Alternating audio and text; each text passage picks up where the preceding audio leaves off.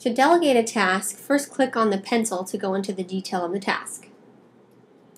Then select the Delegate tab.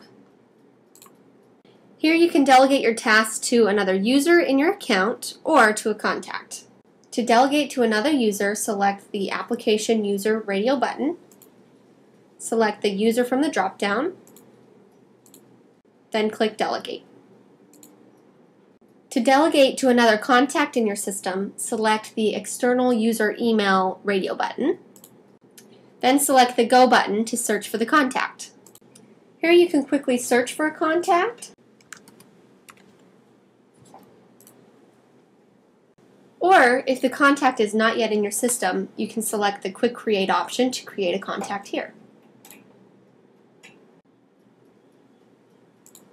Select the contact from your list